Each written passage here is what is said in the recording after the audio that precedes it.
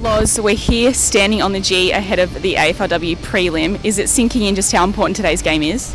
I don't think it's sunk in as much yet. I reckon once we have our first team meeting, you'll get the little jitters. But yeah, looking forward to it.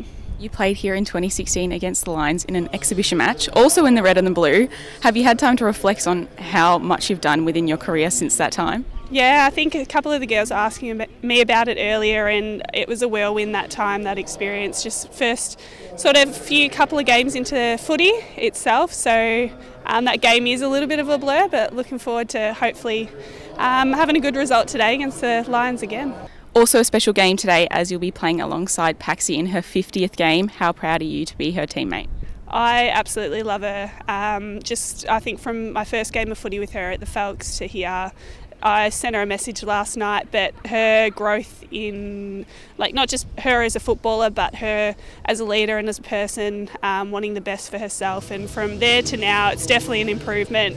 And I cannot wait to run out with her. And as you've seen, she's been foundation member of the club, but also an amazing star. So I can't wait to see what she brings today.